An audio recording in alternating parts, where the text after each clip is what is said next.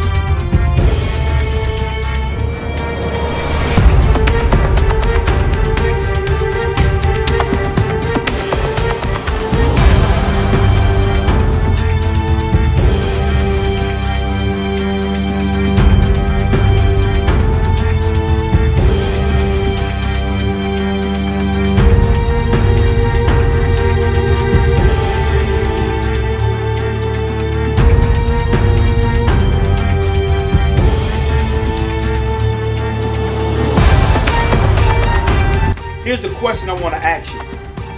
Do y'all know how much money Gandhi got paid for being an activist?